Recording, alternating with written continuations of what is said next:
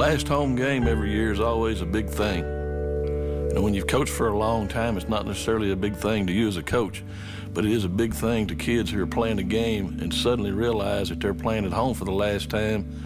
It begins to click a little bit. This itch is about over with. And I always want that last home game to be a positive experience for them because they're going to remember it forever. You're going to miss that more than anything in the world.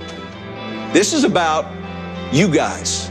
This is about the guys in this room that care about each other, that know there's only so many more of these nights left. It's about you.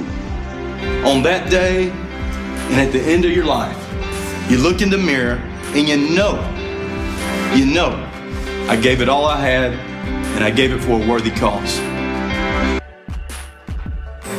You play every play as if it was the last play you will ever play.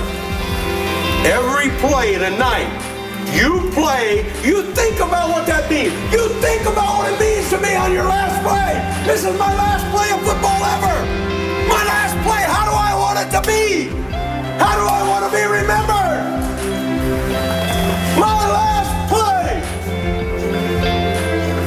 We go through so much, so many sacrifices to play this game, that whether it's 10 years later, 20 years, 30 years later, there's that bond that you can never separate.